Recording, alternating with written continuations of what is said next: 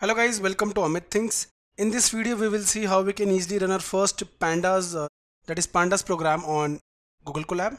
So Pandas is a library, but on Google Colab you don't need to install it because Google Colab comes pre-installed with some of the well-known data science and machine learning libraries.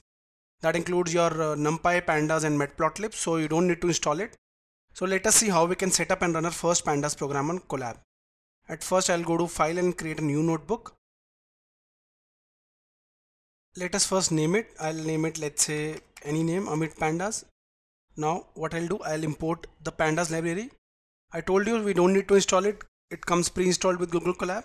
So I'll just write import Pandas and I'll just give an alias using as, let's say it's PD.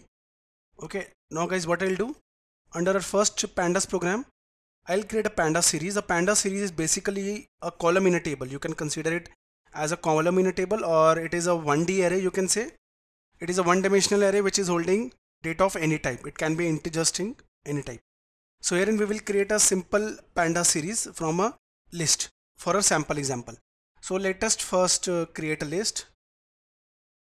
I'll name it my list, and I am just giving 3 elements in it. Now I'll take a variable, and within that I'll just create a simple Pandas series using series method. I'm using the PD here, that is the Pandas library, the alias of Pandas which we created. Dot, I'll just write the series method, and under that I'll just pass the my list. Okay, that's it. So this is how you can create a series from a list in Pandas. Just a simple example. Now I'll just run it. Okay, print, let's say I'll just type this is my series. Okay, print res, the result. This is our series. Okay, now to run it I'll just directly click on this.